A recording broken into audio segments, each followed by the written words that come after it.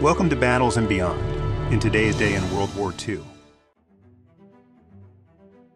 On August 20, 1940, Italy, eager to assert its naval dominance and cripple British supply lines, announced a blockade of British ports in the Mediterranean. This action intensified the naval warfare in the region, challenging the Royal Navy's efforts to maintain open sea routes and exerting additional pressure on an already beleaguered Britain during the early stages of the war. British Prime Minister Winston Churchill, in an address to the House of Commons on August 20, 1940, delivered his iconic speech asserting, "Never was so much owed by so many to so few." This statement was a poignant tribute to the Royal Air Force pilots defending Britain during the intense aerial battles of the Battle of Britain. His words resonated deeply, galvanizing national resolve and acknowledging the immense sacrifices of these brave aviators.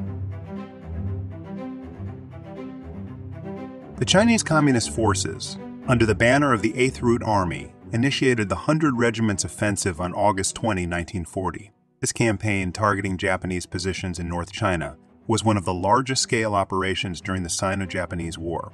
The offensive showcased the Communist forces' resilience and capability to challenge the formidable Japanese military in open warfare.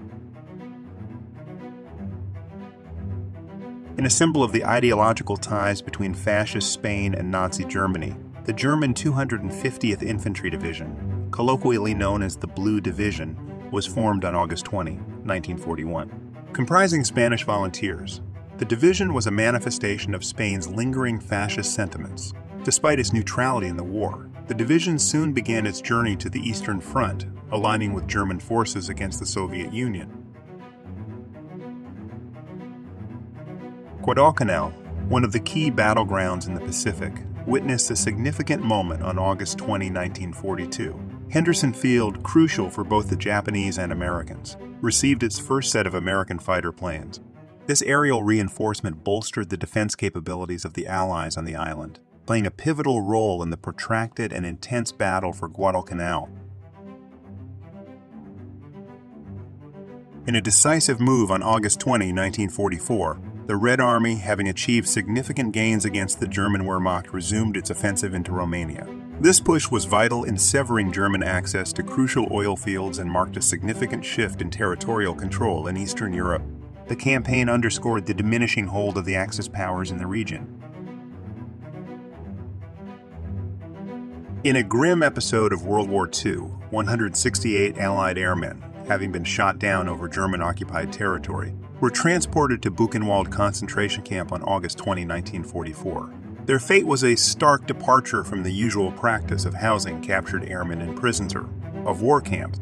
The ordeal faced by these airmen at Buchenwald highlights the unpredictable and often brutal nature of captivity during the war. The post-war period saw the reckoning of many who collaborated with Nazi Germany. On August 20, 1945, Vidkun Quisling, the infamous Norwegian collaborator and head of the puppet government during the German occupation, faced trial in Oslo. His name has since become synonymous with traitor. This trial was a significant step for Norway in coming to terms with its wartime past and seeking justice for the betrayals of its own citizens.